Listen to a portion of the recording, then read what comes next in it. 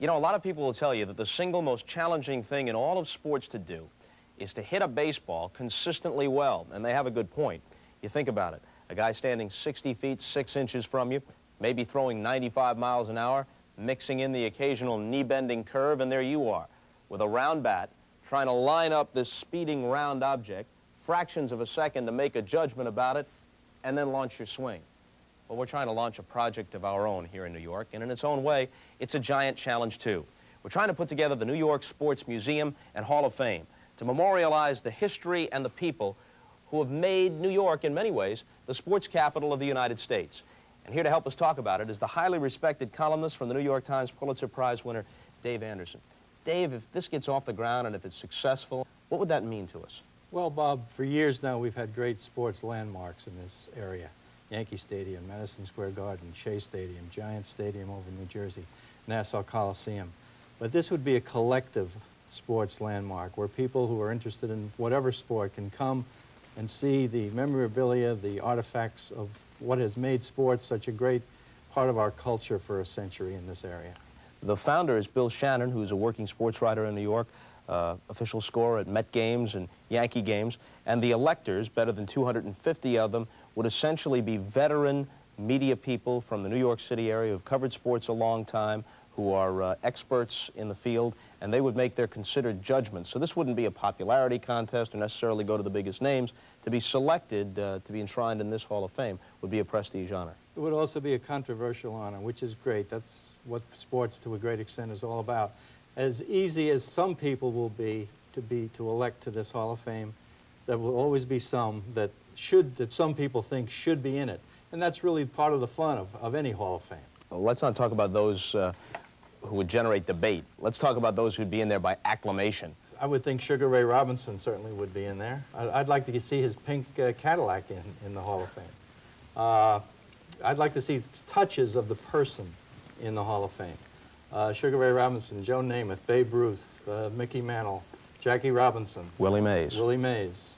You know, we could go on forever. Yeah, and the criteria loosely would be that you would have to have performed for the significant portion of your career for a New York City team or have achieved great glory in a New York area venue. Absolutely. Boxing at Madison Square Garden, tennis at Forest Hills, the Nicklaus Golf Championships. We forgot the great players on the Knicks that won the championships years ago, the great players on the Islanders when they won their 4 Stanley Cups.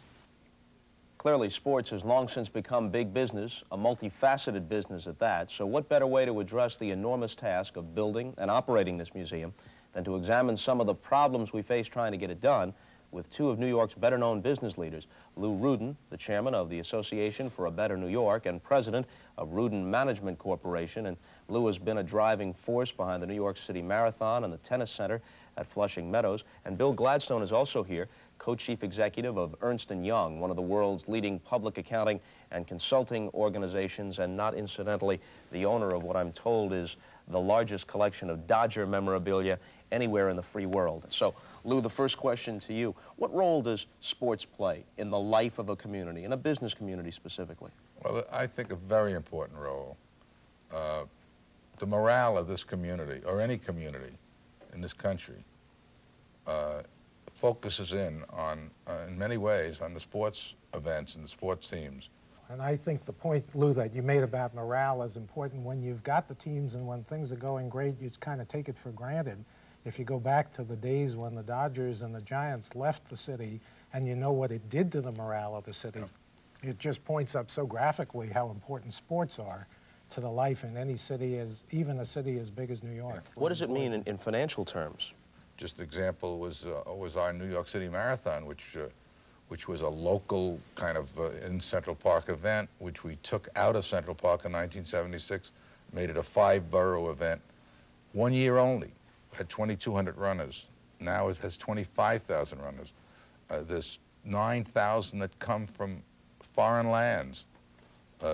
And the economy is the beneficiary of that. There's millions, 50, 40, 50, 60 million dollars that comes directly into the Treasury. God knows what goes to the hotels and to the restaurants and others.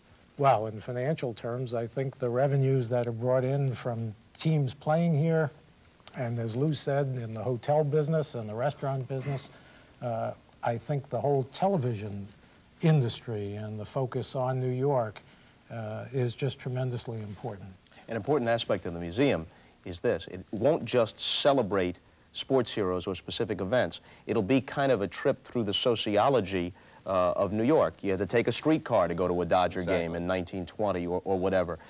Jackie Robinson breaking into the major leagues with the Brooklyn Dodgers in 1947. There will be an educational byproduct that isn't confined to sports for those who make their way through this museum. And also kids growing up in this city can relate to that very easily, I would hope. Can relate to it more easily than some of the That's things they right. might find in a textbook. What do you think business leaders can do to help make a museum like this a reality? Well, certainly the thing they have to do is support it with funds, because you just can't get something like this off the ground without that kind of support. They have to support it with funds, and they've got to support it with their own employees and encourage them to be users of the museum. A lot of the major museums, all of them in New York, encourage corporate giving and corporate support by using the facilities. And I think the corporations of the city of New York and the major private companies are going to be the ones that really make this thing happen and make it come alive. The IBMs and the Ernst Youngs and the Pete Marker Mitchells and the Bristol Myers, get them to utilize a facility like that, because most of the corporate leaders are sports-minded. They would be prime to support in both funding and what Bill said was corporate use of that facility. Makes sense. And what's single greater, I can even safely be said, the single greatest common denominator in our society is sports. Maybe not everybody likes sports, but if you threw out various pursuits, I think you'd find a higher percentage of people who would identify with sports than almost any other leisure activity, anything you could think of, right? Absolutely, and the beauty of this museum is it's not just focused on one sport, and we've got wonderful halls of fame, baseball and basketball and football and all of those, but this museum focuses on almost 30 different sports, and the people who've made sports great, some of the business leaders, some of the trainers, some of the umpires. We've got a lot of people that can be honored in it, and we have the Hall of Fame attached to this sports museum, and a chance to recognize your heroes. I think it's wonderful to have heroes, and people, young people and old, like to give honor to those heroes. How do you think it would fit in with the national halls of fame in various sports? Well, I know that they hope to have an exchange situation with each of the halls of fame, so that some of the great baseball memorabilia would be on display in New York, and other halls of fame from Canton, Ohio, the pro football, basketball in Springfield, possibly the Hockey Hall of Fame in Toronto. It's going to make it so much easier for everyone, and it will also centralize the New York feeling, let's say, of sports. You know, everybody talks about the great culture in New York, art, music, ballet, whatever it may be, but to me, sports has always been part of our culture. It's another form of our culture, and there's nothing more graphic in the New York area than this museum and Hall of Fame. So we've explored this undertaking as it relates to our end of the business, the media, and we've shared some insights with Lou Rudin and Bill Gladstone regarding the business problems that lie ahead, and we thank both Lou and Bill for being with us. But now to the heartbeat of the matter. What about the people whose exploits are significant segments of the dynamic history that the museum, after all, intends to memorialize? Well, in the area of understatement, New York has certainly produced more than its share of the legends of sports history. We're fortunate today to have three of those legends with us. At the age of 24, Dave DeBusschere was already the player-coach of the Detroit Pistons. The deal that brought him to the Knicks for Howard Komives and Walt Bellamy ranks as one of the greatest in New York sports history. An effective scorer, and more importantly, one of the most aggressive rebounders of his generation, DeBusschere proved to be the missing link who helped elevate a very good team to a great one. Skating for a squad that included Mike Bossy and Brian Trottier, Denis Potvin captained the Islanders' 4 consecutive Stanley Cup winners in the early 80s. And at the end of the 80s, he was named by the hockey writers as the defenseman of the decade. Denis Potvin, the captain of one of hockey's greatest dynasties. A genuine all-time great, Tom Seaver was the single greatest symbol of the Mets' rise from laughingstock to world champions. He won 25 games and the Cy Young Award in that miracle season of 1969. Though he'll always be associated with the Mets, he had his moments for other teams, a no-hitter for the Reds in '77, and it was while wearing a White Sox uniform late in his career that he captured career victory number 300, ironically, at Yankee Stadium. What do you think, guys, I'll throw it out to you, what do you think a Hall of Fame like this would mean in New York? Well, I feel that in a city so rich in tradition for sports, has probably had more major sporting events than any city in the world, it's very apropos, and I think sensational that the concept is being developed and will hopefully in the near future reach fruition. I think it's well deserved. Tom? In this city, how can we not have let's say one room, one place, one exhibition of all that talent and all that history that can be enjoyed by people not only from New York City, but those that travel through our great city as well. For athletes all around the world and spectators and people who wish to be athletes, once a museum like that is set up in New York, there'll be a tremendous identity for all athletics, and especially athletics in New York, and the product of what we've been over the years. Time magazine did a cover story, a special issue, a few months ago, 20 years ago, 1969, and it was supposedly a turning point year in the history of the country, and they cited several events. At the beginning of the year, in January, Richard Nixon was sworn in, having won the election the year before. During the course of the year, Woodstock, which defined a certain segment of a generation. Men walked on the moon. Ted Kennedy's political career was changed by Chappaquiddick. There were two sports events mentioned in 1969. The face of pro football was changed when the Jets beat the Colts in January in Super Bowl III, and a miracle happened when the Mets won the World Series. And Time magazine is a national publication, not confined to New York, and yet that's remembered 20 years later as part of the history of the entire year, alongside events like men walking on the moon. The universal appeal of sports, too, Bob.